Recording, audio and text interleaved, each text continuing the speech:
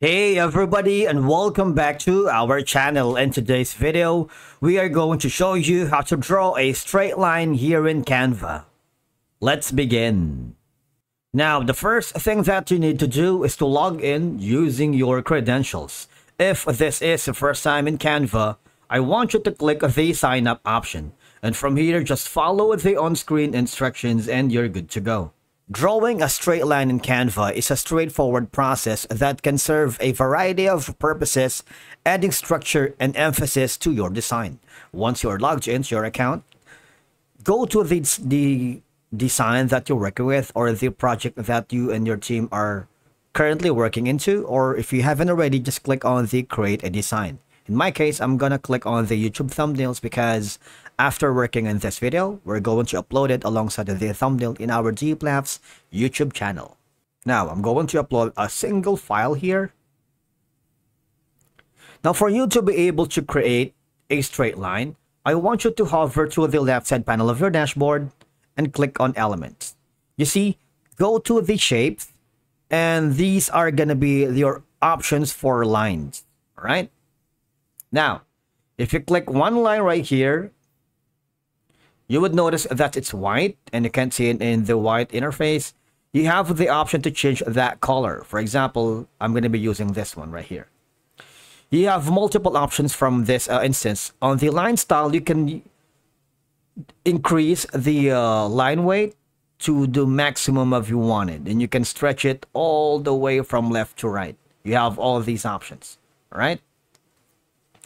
Of course, again, if you wanted to decrease that, you can use this. You can use rounded endpoints. You can use this right here. You can use that, and you can use these. And if you wanted to duplicate that, all I've got to do is right-click, copy, and then, of course, paste. You see that?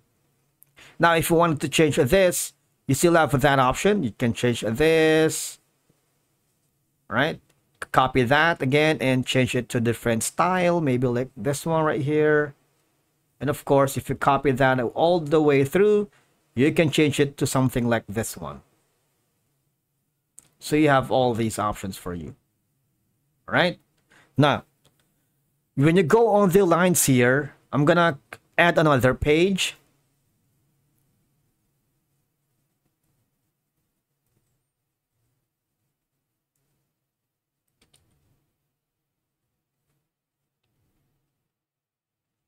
I'm gonna make it like 50.